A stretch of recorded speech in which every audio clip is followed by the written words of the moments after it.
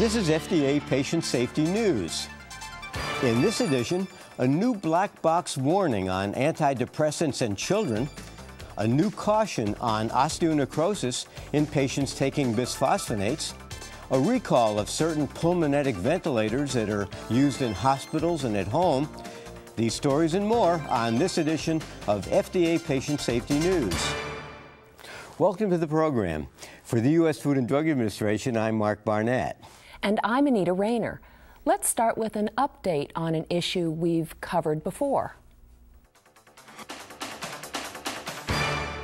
In several previous programs, we've talked about the increased risk of suicidal thoughts and behavior in children and adolescents who are being treated with antidepressant medications.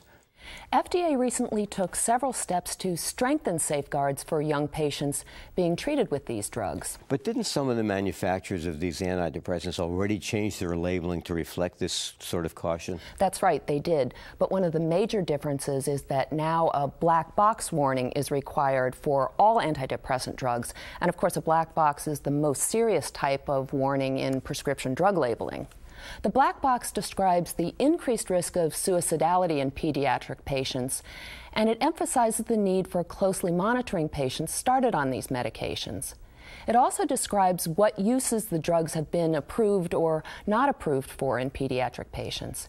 It doesn't prohibit the use of the drugs in children and adolescents, but it warns of the risk of suicidality, and it encourages prescribers to balance this risk with clinical need. Now, you said that this now applies to all antidepressants, right? That's right, and that's a significant change.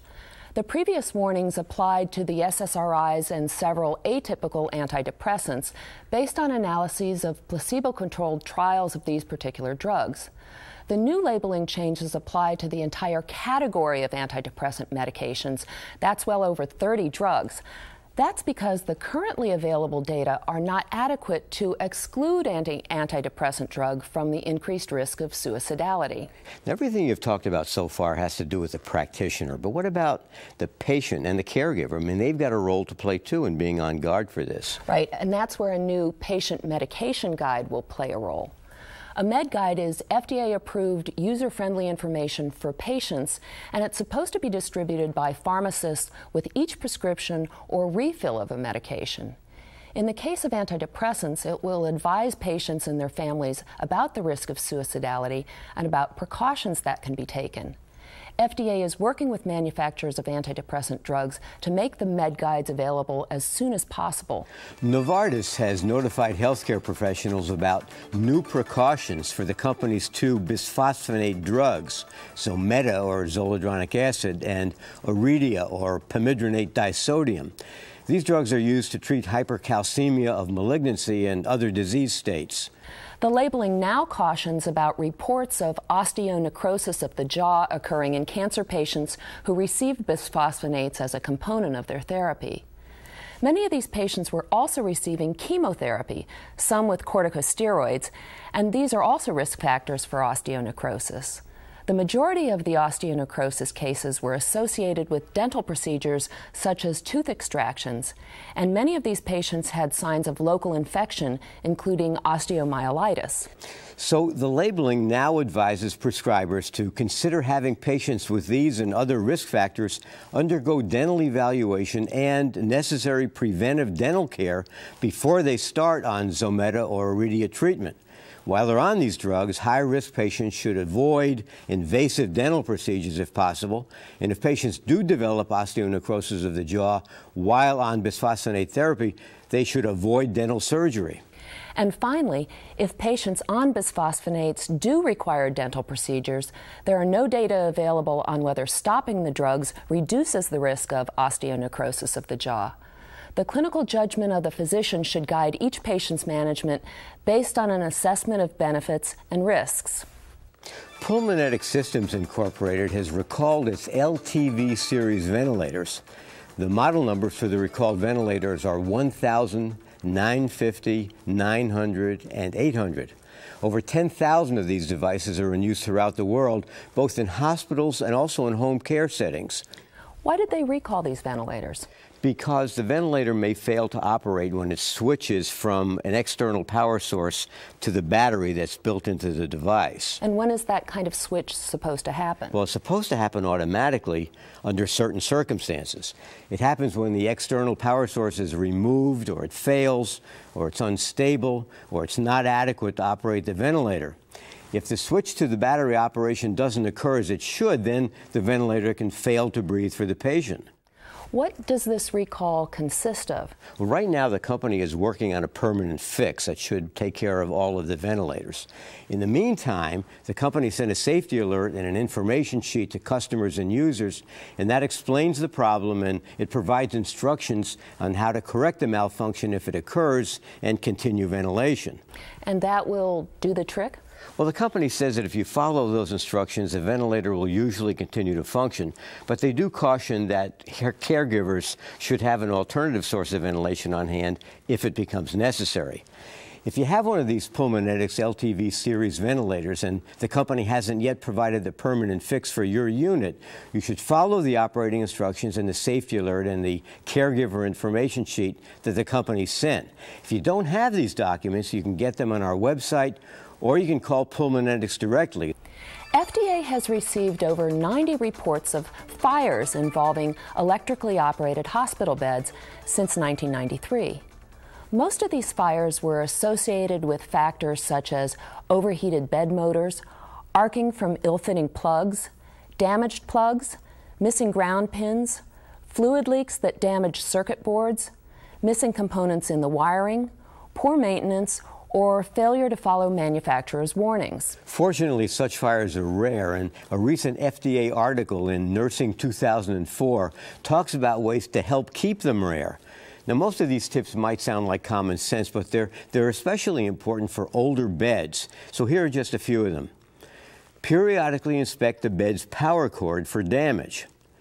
Don't use an extension cord or a multiple outlet strip. Instead, connect the bed's power cord directly into a wall-mounted outlet that's in good working order. Inspect the floor under the bed for a buildup of dust and lint, which could clog the motor. Inspect the covering of the patient's bed control panel and look for signs of damage where liquids could leak in. Test the bed and its controls, including patient lockout features, to be sure that the bed can move freely in both directions without pulling or rubbing on cords. And finally, tell staff about any unusual sounds or burning odors or an unusual movement of the bed.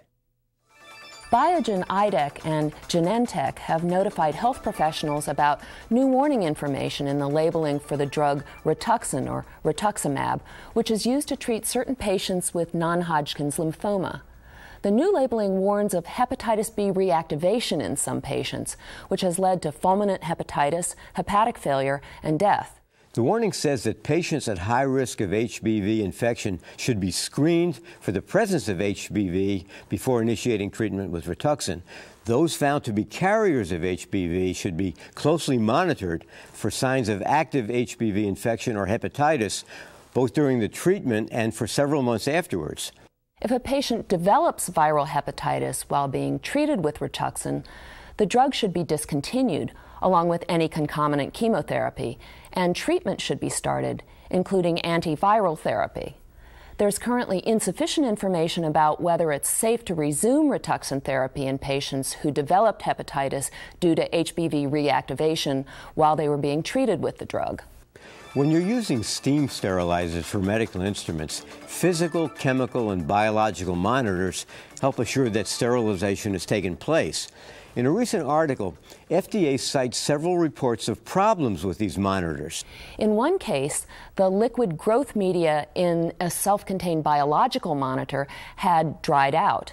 In another case, one chemical indicator had failed to change color, even though another one in the same sterilizer cycle did change.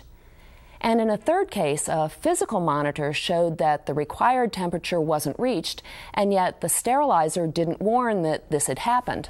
The article suggests several ways to address these kinds of events. For example, for self-contained biological indicators, always check the level of the growth media before and after sterilization, and don't use indicators with low levels of media. If a biological or chemical indicator gives unexpected results, this could be because the sterilizer was overloaded or improperly loaded so that steam couldn't penetrate or circulate to reach the indicator. Or it could be that the sterilizer isn't delivering good quality steam. The article also cautions that if you program your sterilizer to operate at other than the manufacturer's settings for time and temperature, you should develop a system to be sure that these are set properly by the staff. For example, you might require that a second person verify the settings before the sterilizer is returned to service. Here's a caution for patients who are prescribed Lotrazone lotion, a combination of betamethasone and clotrimazole that's used to treat fungal infections of the skin such as athlete's foot, jock itch, and ringworm. We've had several reports of patients who've used this product in their eyes or ears rather than on their skin. Fortunately, none of these patients had permanent injuries, but all required medical attention. But most products that are intended for topical use are not mistakenly used, for example, in the ears. Why this product? Well, one factor might be how the product is packaged. Lotrazone lotion comes in containers that look like ophthalmic, otic, and nasal drug products. Plus, the plastic tip looks like a dropper. That may contribute to the confusion, and it also makes it easier to put the lotion in the eyes or ears as compared to a tip that's blunted or flat. But doesn't the label make it clear that this is for a topical use only? The label does say for topical use only, but that might be difficult to spot because of the size of the lettering or the way that the warning is embedded with other words on the label. FDA is working with the manufacturer to change the labeling and packaging. In the meantime, here are some suggestions to help reduce the chance of these mix-ups. First, counsel patients on proper use of the product and tell them about the potential for confusion. Advise patients who also use otic or ophthalmic preparations to store Lotrazone lotion where it's unlikely to be confused with those other products. And if possible, circle or highlight the "for topical use only" statement on the product package and container. FDA recently cleared for marketing an automatic external defibrillator that can be sold over the counter to the general public. It's called the Heart Start Home Defibrillator, and it's made by Philips Medical Systems. This product was already available for use at home with a doctor's prescription, but now it can be purchased without a prescription. Like other defibrillators, the device administers an external electric shock through the chest wall to the heart to help restore normal heart rhythm to patients in ventricular fibrillation. The device analyzes and interprets the patient's heart rhythm and advises the user on whether to deliver a shock. Consumers should know that the Heart Start device is supposed to be used only on people believed to be in sudden cardiac arrest who don't respond when they're shaken and are not breathing normally. It should only be used on adults or on children who are at least 8 years old or who weigh at least 55 pounds. Special small pads for younger children and infants are available by prescription. In the training video that comes with the device, users dealing with a person in cardiac arrest are advised to first call 911. Then they should get the defibrillator. Pulling the device's cartridge handle starts voice instructions to guide the user through each step. The user is instructed to remove all clothing from the patient's chest. When the patient's chest is bare, the user removes the protective cover, takes out the white adhesive pads, and attaches them to the victim's chest exactly as shown in the pictures on the pads. Once the pads are in place, the defibrillator analyzes the victim's heart rhythm and decides if a shock is needed. If a shock is needed, the defibrillator says to push the flashing orange button. If a shock isn't needed, the device says so and instructs the user to begin CPR if necessary. The flashing blue I button lets the user know that more information is available. Pushing that button gives step-by-step coaching on performing CPR. One last note, although the Heart Start Home Defibrillator is designed for use by virtually anyone, people who may be using this device are also advised to take CPR training in case that's needed instead of a shock. That's all for this edition of FDA Patient Safety News. Remember, you can get more information on all the stories you've seen here today by visiting our website. We also urge you to use the website to report problems you've encountered with medical products. That's how we learn about problems so we can alert others. We'll be back next month with another edition, so watch for us. Until then, for the U.S. Food and Drug Administration, I'm Anita Rayner. And I'm Mark Barnett. See you next time.